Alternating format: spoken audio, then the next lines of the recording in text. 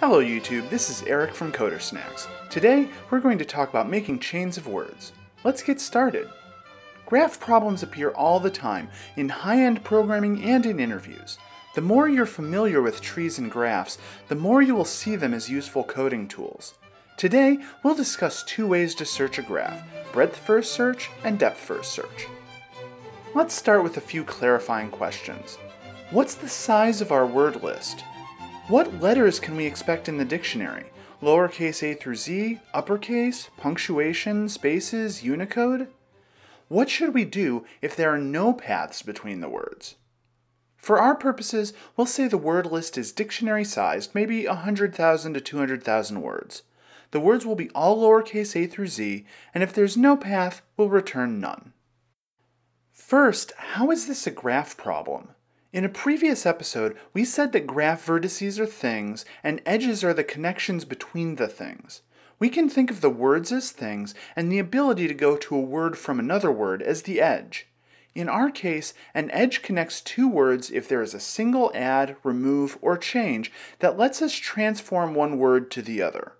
Here is a very small portion of the graph. For example, flood is connected to floor, blood, and floods, among other words in the actual graph. This graph is undirected. We can go from flood to floor in one move, but also floor to flood. To make this graph, we need a way to check the neighbors of a word. How can we do that? The straightforward way would be to check every word in the dictionary and see if it's one different from our current word. But this is at least O of length of the dictionary. Can we do better? A better approach is to generate every possible neighbor and see which ones work. That seems like a lot of wasted work, but it turns out to be far less work than checking every word in a normal-sized dictionary.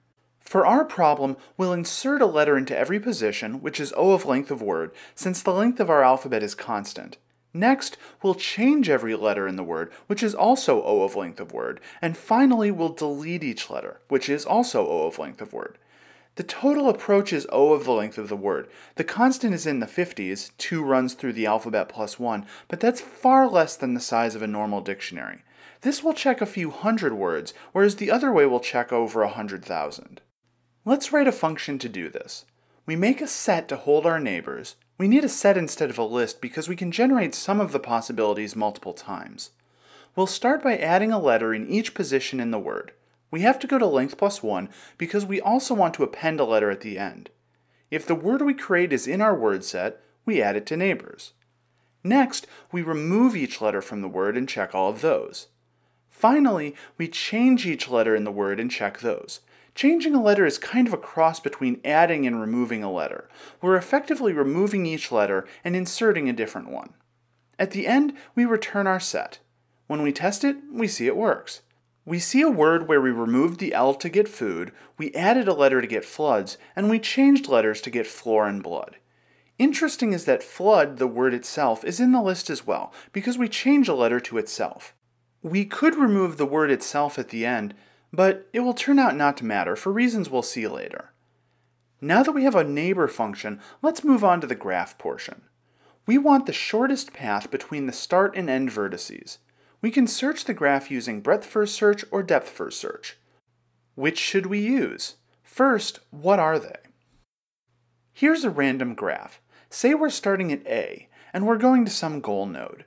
In a depth-first search, from a start node, we'll go to one of our neighbors, then from that neighbor, we'll immediately go to another neighbor, and so on until we hit a dead end, where we'll back up until we can go to another neighbor, and so on.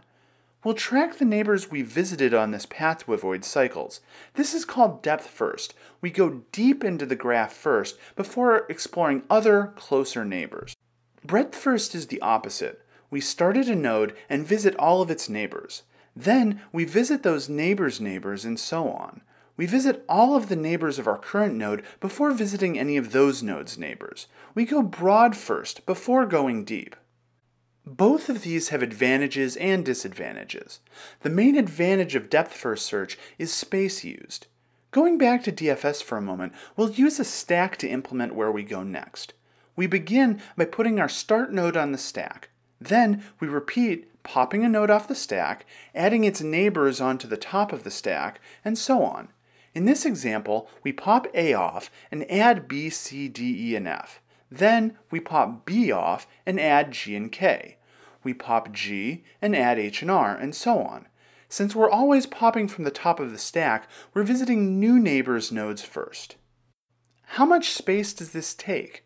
For a graph where, on average, each vertex has n edges, at k levels deep, our stack will have O of n times k items on it, n nodes for each of k levels.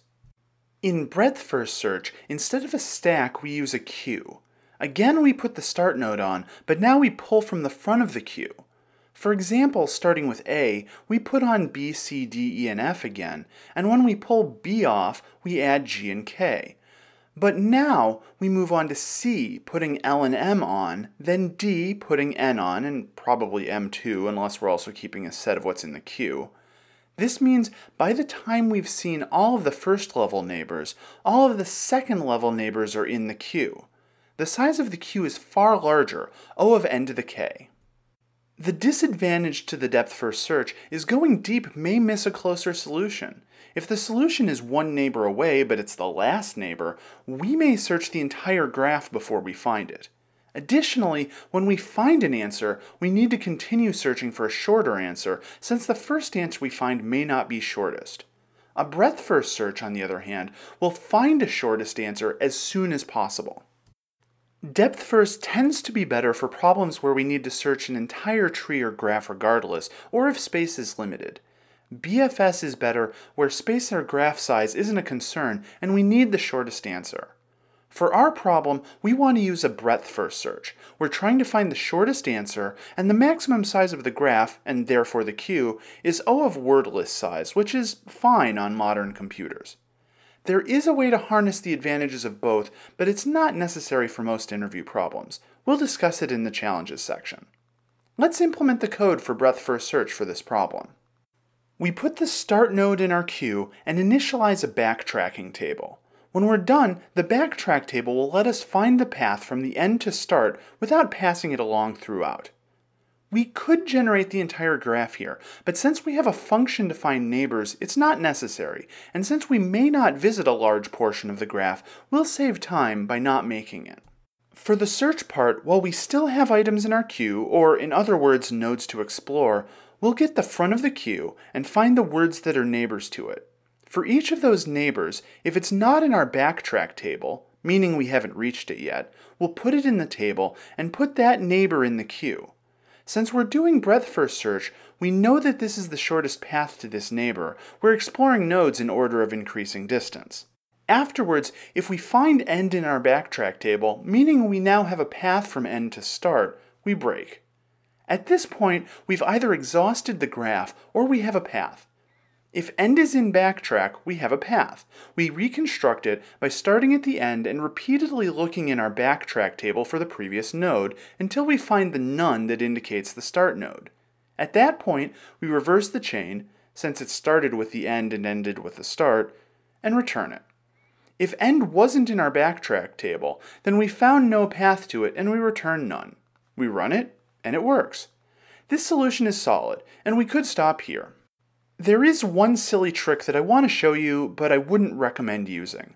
We can get rid of this reverse line by swapping the input parameters. If there's a path from start to end, there's also a path from end to start. We can swap the two in the parameter list and get rid of the reverse line, and it works. The path is different, but the same length. I don't recommend actually doing this because it's confusing to the user and probably to other programmers as it is.